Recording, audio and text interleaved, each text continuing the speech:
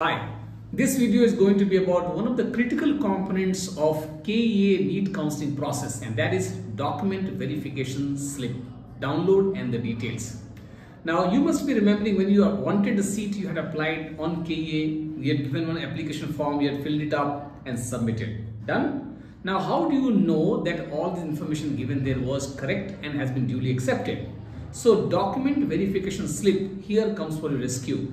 Document verification slip gets you two things done which is very critical for the counseling process. Number one, if there was any challenge, any mistake, any kind of discrepancy in your KEA application form, then that can be fixed with the help of this. Number two, with this document verification slip, you will also get the application number, CET number and a secret key, which along with your user ID and password will be must for you at the time of choice filling, which is going to be the next step in the counseling process.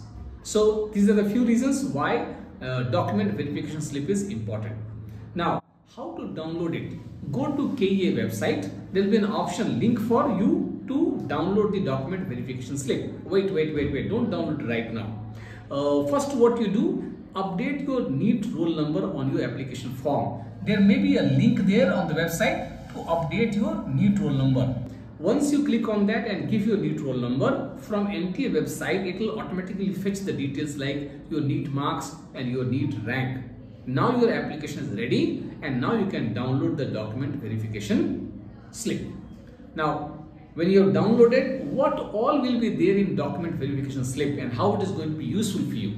You will have three information. Number one, as I said, application number, CET number and secret key. And along with user ID and password, it will be a must for you at the time of choice filling. That's point number one.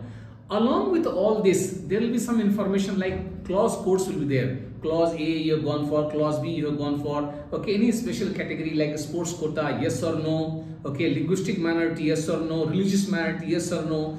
And along with that, all the basic information. So these all information will come to you in the document verification slip. So now you have downloaded, you have got all the information. Now how do you use it? Listen, you download the slip, you found some discrepancy in that. Example, you had applied for, let's assume, linguistic minority.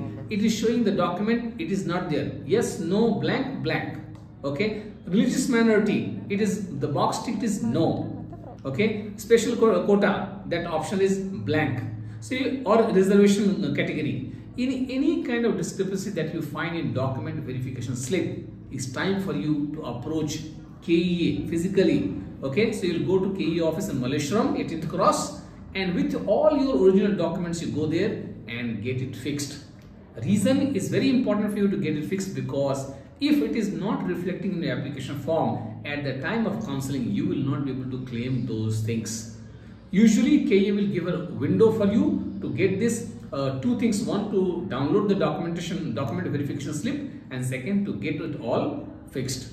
This year in 2024, the dates are 5th August to 9th August. You can download the document verification slip, and from 7th August to 9th August, you can get all this, your offline document verification and getting all these fixed.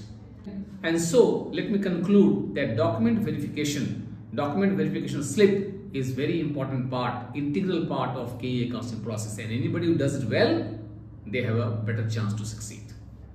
So stay tuned for further updates.